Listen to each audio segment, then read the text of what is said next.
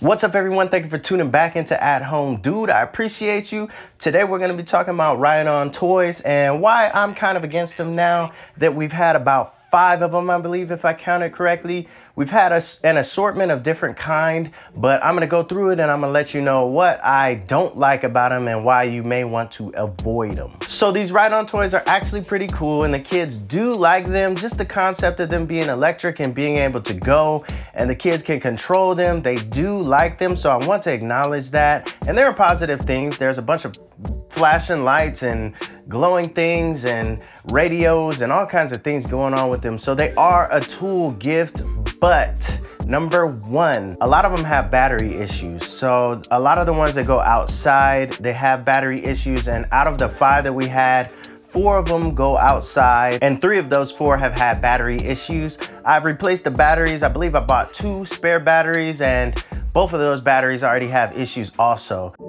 So the thing about it is that charging it is imperative. Even through those winter months, you need to remember to charge it at least once a month is what I am tracking. And so even more than that will probably be better. You just want to make sure that you get that charge on it. And then as it depletes again later on, you get another charge on it. So for me, we already have to charge so much stuff. I mean, you're talking iWatches and toothbrushes, everything needs to be charged these days. So for me, I don't need any more things to be charged around the house. So I am good. I'm too good off of that. Some additional information I know about the battery just off the top of my head, I believe up to 18 hours or so, some are 18 to 21. You have to make sure you disconnect it from charging because they don't damage the battery. So you also, what I like to do is put on a timer and then on my phone, and then randomly at some point during the day it will ring and I have to go remember to unplug it or else it'll damage the battery. I mean, this is just nonsense these days. I think it should be a whole lot easier than this because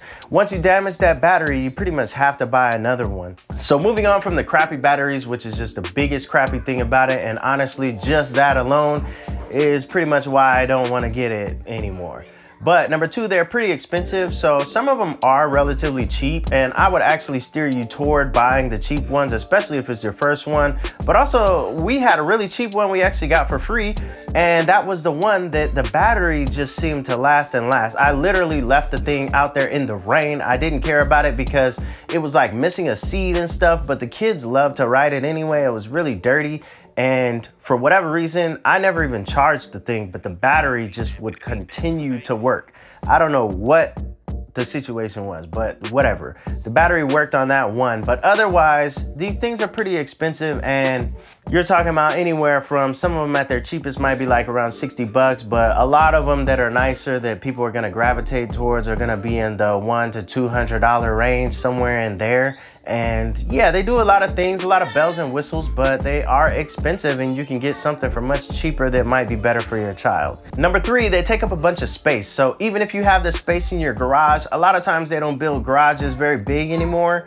So there's not a lot of extra space. And then you're trying to shove this thing on the side of your car or whatever and trying to slip in your car without scratching it on their car. And it's just annoying. I tend to be a little bit of a minimalist and I don't want all this junk hanging around. So we're pretty much getting rid of a couple of ours and then we're gonna stick with the big one that we have left.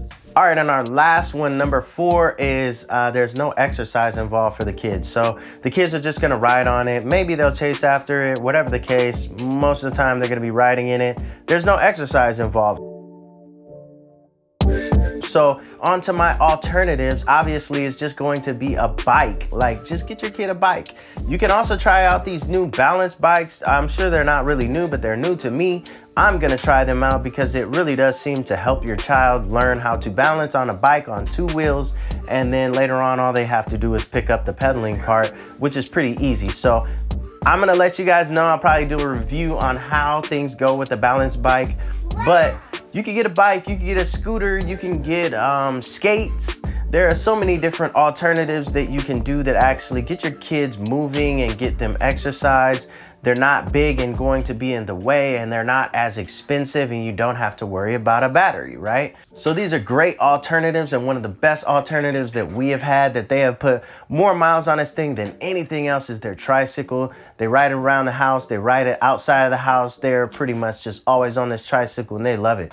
And the last thing I'm gonna suggest as an alternative, it's not really an alternative, but just like I said before, buy a cheap electric little scooter or something to see if your kids really like it, and to see if the battery situation works for you, or if they may or may not have a battery situation. We actually had a train that worked on a track, and we kept it inside. The batteries tend to have to be kept at like room temperature. So we kept it inside, and we had it in the garage every once in a while, but they loved it and they played on it, and that one worked really fine. The battery didn't give us any problems. And so that is an idea. There are other electric vehicles out there that aren't as costly and do have a different battery system, so they may work better. So yeah, those are the reasons that we will not be doing a big ride-on anymore. And for full context, we have never actually owned a Power Wheels one. So if you have owned a Power Wheels one, I have seen when I Google, a lot of people still have the battery issues, but let me know if they're any better, because they tend to cost more. I think the Power Wheels are pretty expensive. But maybe they have better batteries, I don't know. So let me know about that. Hit me up in the comments below what you think about ride-ons. And for us, we're pretty much done with them. We're gonna go more towards things that the kids can use and power with their own legs or whatever. That's all I got for you today. I hope you guys are doing well out there. I will catch you guys later. Peace out. Bada bing, bada boom. Bada boom, bada boom.